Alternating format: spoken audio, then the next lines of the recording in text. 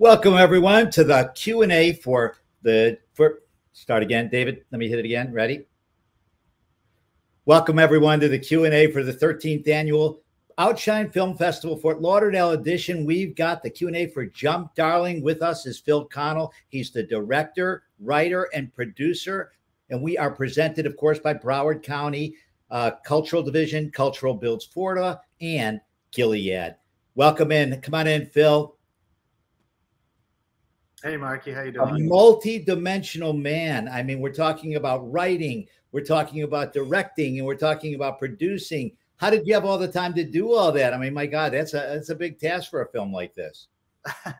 Well, you really have no choice. If you want to make a first feature, ultimately you're going to be doing a lot of the heavy lifting because you're untested. But that being said, I was one of a fleet of producers, so I did have a lot of help on the producing front. It was not just me. So a first feature with Cloris Leachman. Tell us about that. That's pretty intense. As was she in the film. Yes, it was magic, and it was amazing.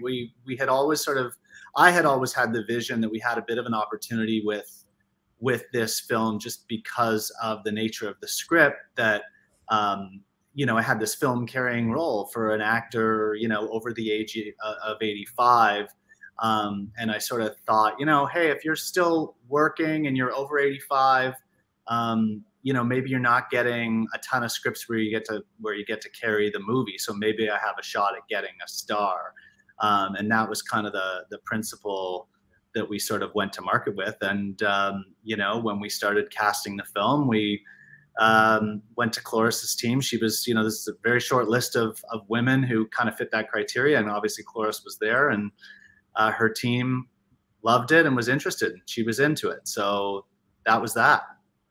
That's a great first start. Not often that I get to interview somebody that directs, writes, produces everything. So it's your vision that you're bringing to life, and you're doing all the creative elements, even behind the scene, to bring that all to life. So let's talk about this character, Russell, because he is an interesting guy. He's a little selfish for sure, and obviously his passion is to one day become a drag queen, but there's a lot of subtext to the character. How did you create Russell? And then let's talk to us about how you brought him to life on the big screen. Right. When I started writing the script, I realized there was always kind of this intergenerational sort of family love story. A grandmother, a grandson was always kind of a feature of that, both at kind of a crossroads and a very significant turning point in their lives. And that was kind of the heart that I started with. But, when I was crafting Russell's narrative in particular, I was really telling the story of choosing life as an artist and choosing life, particularly as a queer artist, and sort of the challenges that one faces, that both in choosing life as an artist and all the judgment and risk that comes along with that, and then mixing that in with, issues of queerness as well, and the specifics of choosing life as a artist, and then, going even a layer deeper and more specifically with respect to drag. And I was just really interested in kind of illuminating that choice and what one has to face and give up at that kind of precipice of a point where you're going to have to give something significant up. In his case, the relationship, but also what the relationship represented. That was kind of the starting point. And it obviously built from there with a lot of complexities to the character, from his father being kind of the same guy that he was, as it turned out, to his selfishness, his desire to enter into the drag world, or to be part of the drag world, which I think he already was.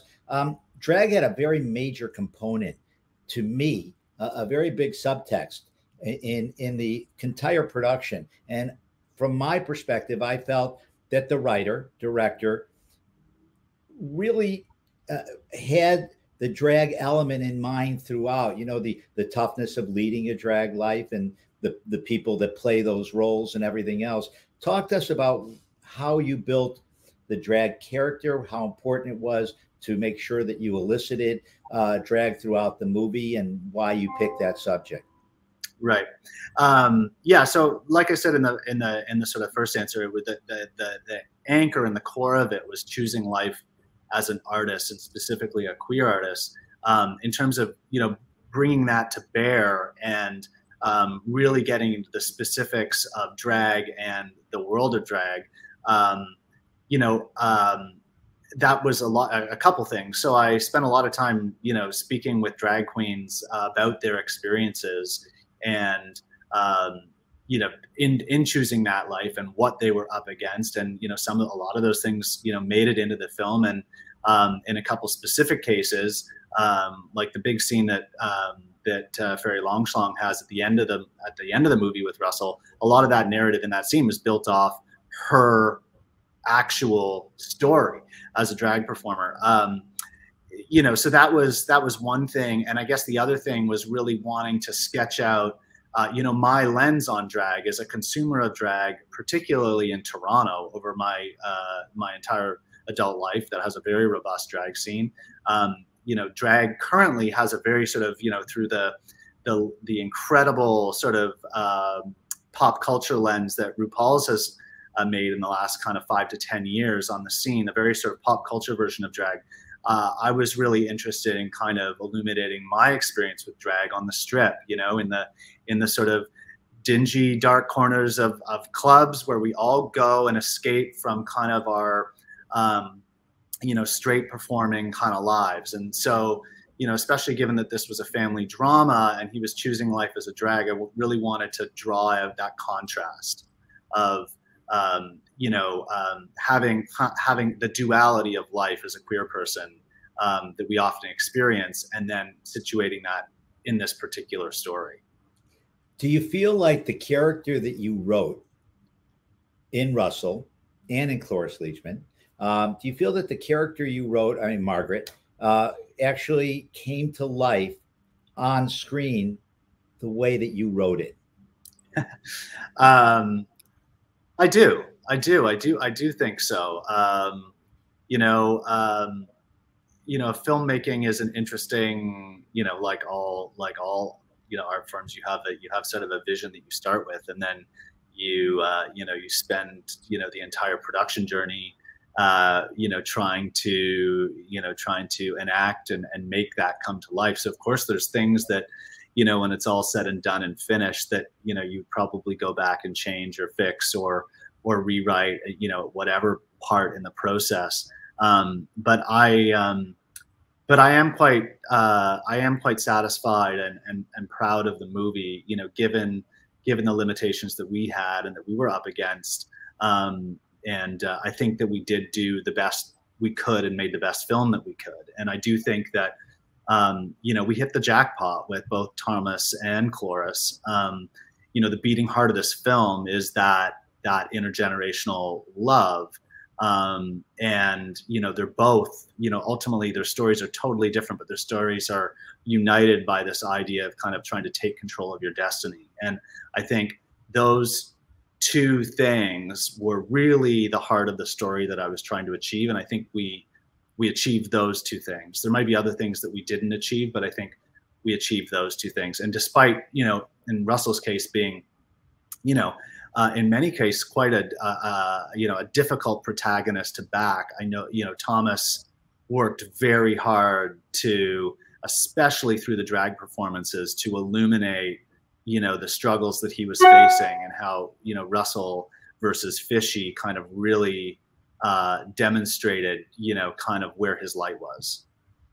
I'll tell you, I'll give you this, for this to be your first feature, I'm impressed, because there's a lot of dynamic elements to this film, from the writing to the producing is behind the scenes, so you can't tell, but from the writing and from the directing, that really are brought to life brilliantly. I thought you did a great job. My next question would be, working with Cloris Leachman, which everybody wants to know, how was it, and what was your favorite scene working with her?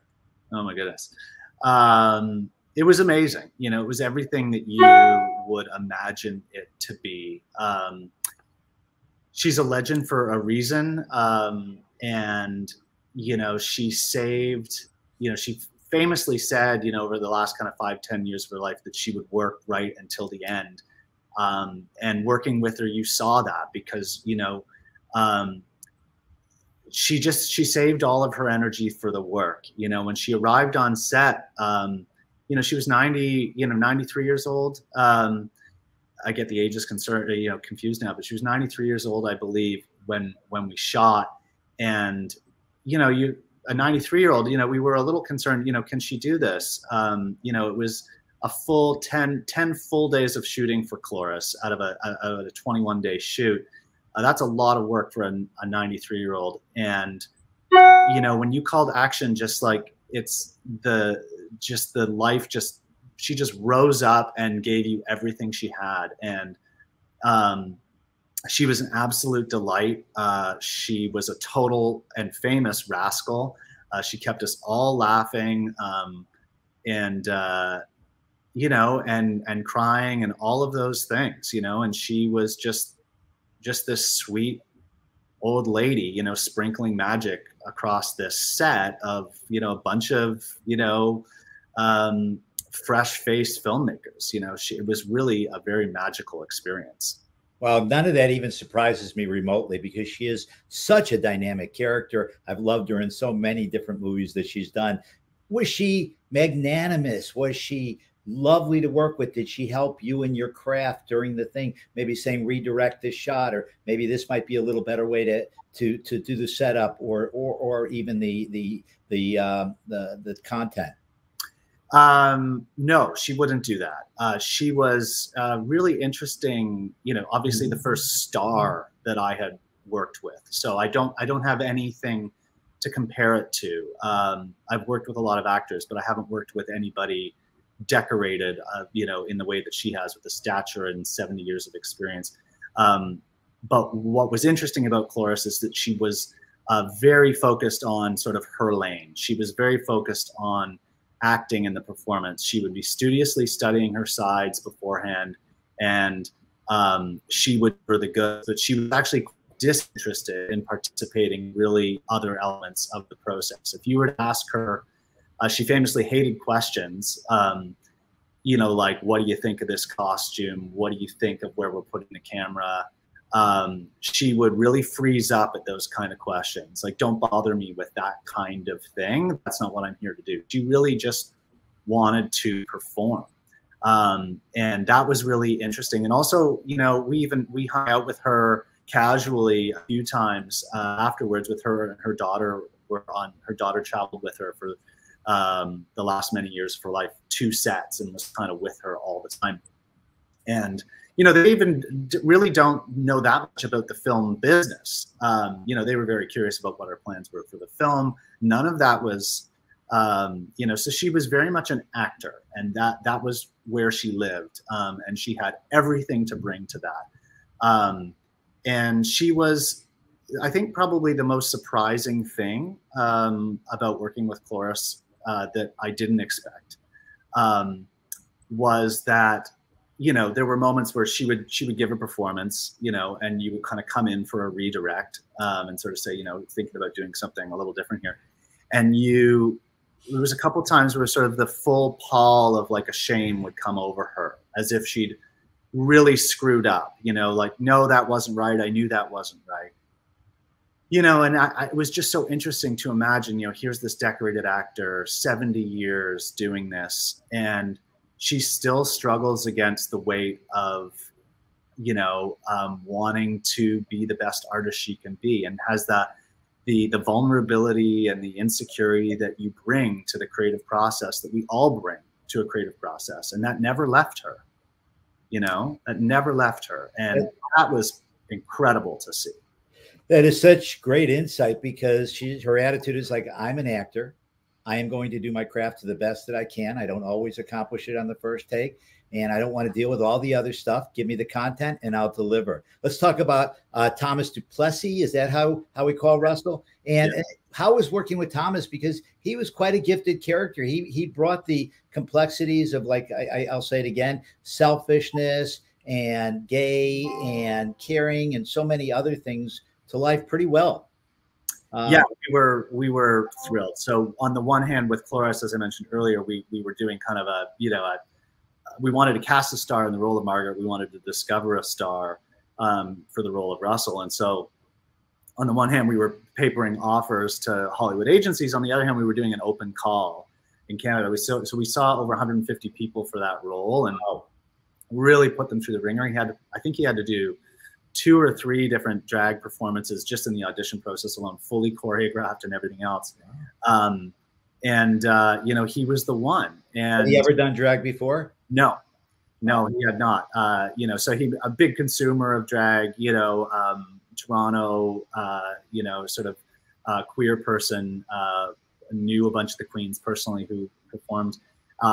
And all of the choreography that you see that his character performs, he developed on his own, which was by design. We sort of said, you know, this is a forming artist. This is somebody who's figuring themselves out. This is someone early on in their kind of journey. So it kind of needs to come from you. We need to see working it out, trying on different things. And so all of that came from him. And the sort of the magic chemistry that him and Cloris ultimately had as Russell and Margaret was really, you know, the luck of the draw. We didn't have a chance to screen test them. We didn't know how well this was going to work. That was just kind of magic. And they got along very, very well, personally and as characters, and, you know, had a great time kind of hanging out together in between takes and scenes and stuff like that. So yeah, we were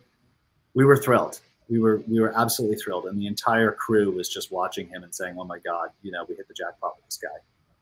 I think our whole audience would agree that there were a lot of great characters that contributed to the film, and some really good lines throughout the film as well. I think my favorite part was when the mom at the end came in and saw her son in drag, I'm assuming for the first time, and the connection that was made in that moment that kind of left their history behind. Was that the intention? That's really interesting. I haven't heard that before. That was my take, and a lot of people never hear what goes on in my mind. So that's good. You know, listen, like, I don't know. I mean, there was definitely, the intention was definitely, you know, for it to be a moment of acceptance and love. That, you know, most of the conflict that Russell's character is facing through the film is internal. I mean, there are external conflicts that exist interpersonal, certainly with the ex-boyfriend, and with, you know, kind of his tryst with Kweku's character Zach. But ultimately, his arch conflict is an internal one, is kind of confronting his own shame and celebrating his own interest to do this thing that he wants to do, but he's kind of worried that it'll simultaneously leave him isolated and alone. And so, you know, I think that moment is about, you know, the full realization that for him, that it is all internal, that the various judgments that he's been receiving throughout the course of the film are minor relative to what he needs to do himself. You know, this is about him taking control of his future. So your interpretation is certainly a good one. I mean, you know, my hopes and dreams were always that, you know, it's the kind of film that, you know, sticks with people in such a way that there's something to react to, you know, and there's interpretations to be made at all. That's a win for me. Well, I'll leave out other interpretations that I've had over other films in this conversation. You know, thank you so much. What's on the agenda for you? What's next? You have anything else in the works? Where's this film going? Yeah, I have a bunch of things in the works. I have nothing kind of hurtling immediately towards production now, but I do have a crime drama series that I'm working on that's also set in Prince Edward County, which is the place where with kind of a queer story. I have, and then I have another family drama feature that I'm working on that's also has a bit of a queer lens, but also a climate change kind of story. So there's a bunch of things in the works, and hopefully it won't be 6 years like the last one to get it made. Well, we hope we get your films, Phil. It's a pleasure having you on. There's still a lot more films for the 13th annual OUTshine Film Festival, Fort Lauderdale edition, and there's films at home, OUTshine at home, that you can watch right now by going to our website at outshinefilm.com. Phil, thanks for being with us. Best of luck in your career, and thanks for giving OUTshine your film. Thank you for having me. Take care. I just can't watch you do this variety show anymore. I stocked the freezer. You're good for a month. Where are you gonna go? Hello? Hi, Grams. Russell. So, to what do I owe this much anticipated visit? I plan to check out this acting workshop. I'll stay as long as you need. How much? For all of them. What do you think? Have you come down with cancer? What the hell is going on? Your grandmother seems to think that you've moved in. I am looking after her. I'm not myself now. Sure you've noticed. Maybe I should call Mom? No. You rush over here. Take me to that place. Very vibrant. What can I do for you, handsome? Is this some sort of gay night? County and college queers need a lighthouse. I'm it.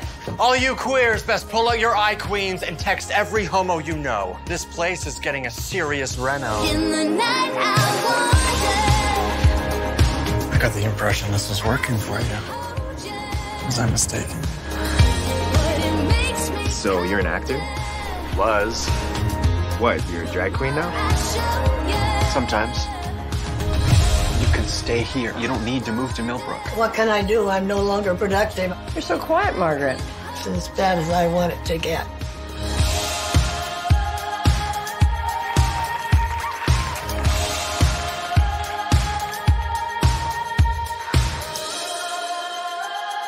You should get back into bridge. Oh, please.